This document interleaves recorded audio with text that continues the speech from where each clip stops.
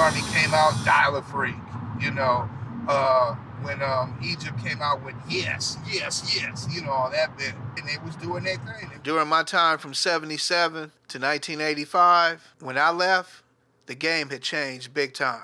We gave 2 dances at the sports arena. The first one, if you ask me, it should be in the Guinness Book of World Records when it comes to one night for a couple of hours and you have over 10,000 people on the dance floor.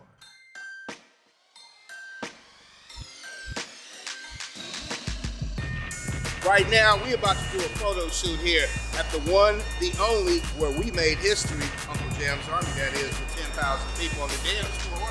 LA Sports Arena. They're getting ready to tear this bad boy down, so we got to come up here and take some photos because it is history. What's up? Hey! What's going on, man? Good, man.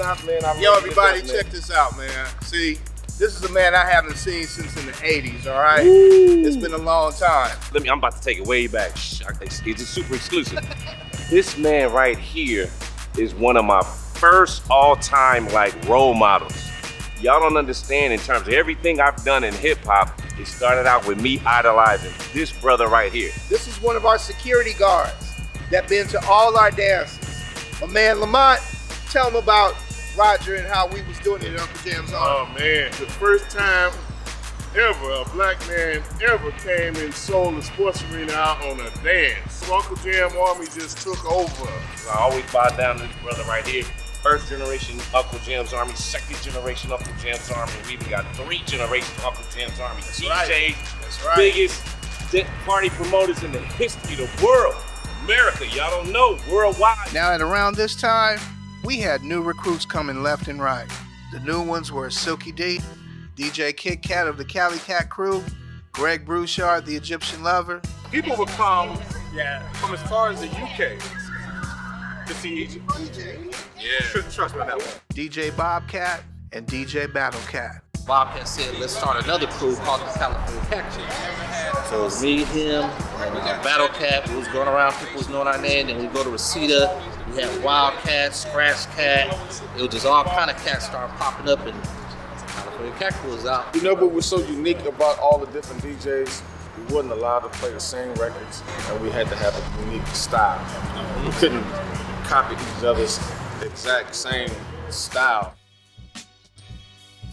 The big one was when all the local promoters, Z-Car, Disco Construction, LSD, right. Somebody else though. It was y'all. And us. Unique Dreams Entertainment. Okay. Right. We all got together as young black men, and agreed on something, and it was successful. But wait, because I was helping collect money at the door, and then all of a sudden, I remember at the LA Convention Center, the marshal was there, and the marshal was talking about, we're gonna shut it down. And I kind of, was ear hustling. I heard him talking about we got to shut it down. At that point, we went to the lines, and it's like, come on in. Whatever you got in your hands is good. Thanks to Jordan Clayton for letting us borrow his houses all those Roger's years. father.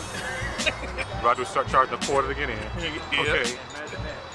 We lived in that neighborhood too. Right. So I started hanging out with Roger on 17. 34 years. You knew him before that. Yeah.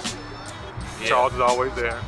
I'm always right here, man. Every time we do a new project. What got to the top was we started doing our own radio takes on the radio for our dancers in our own voice for background music. That was unique. Nobody else was doing that. So now we get on the radio doing flyers and posters. All of a sudden, boom! One day, we built Alpine Village. Once that we maxed that place out, that's all she wrote. We leveraged in with $2,500. Now it was a union house. I can't let y'all see this picture. It was a union house, so we paid a lot on the back end. But we leveraged in here because they were having so many problems. And we had to have a bigger place. It was the perfect marriage, man. Wasn't it? It was the perfect marriage. I mean, Long Beach really said, we like you guys, we just can't have you guys share the place. Coliseum, same thing. We did Alpha Village, Long Beach State. We did Sports Arena. We did Pasadena Civic. Daryl Pierce, call me Big Dad, LA Posse. Started with Uncle Jamm's Army. Learned the art of street promotions. Probably more than anything. That's what we all learned was street promotion. I'm surprised, there ain't no flyers and cars out today. Just pulling it all together with Giz and Roger, and we knew it was going to hit the minute Just like when we got the name Uncle Jam's Army, we knew it was going to be a hit. One of our key elements is that me and Dwayne, partner Dwayne Simon, we were the first ones to go to New York and actually, get signed to Def Jam Records with an artist we had by the name of Breeze. So we helped bridge that gap between East Coast and West Coast music. But it all started with an idea and no knowledge on how to do it. We taught ourselves through failure. I grew allegiance to the flag of Unique Dreams Entertainment and Uncle Jam's Army, and to the republic for which it stands. We are one nation under a groove, indivisible with the liberty to funk for all. God bless Chocolate City and its vanilla suburbs.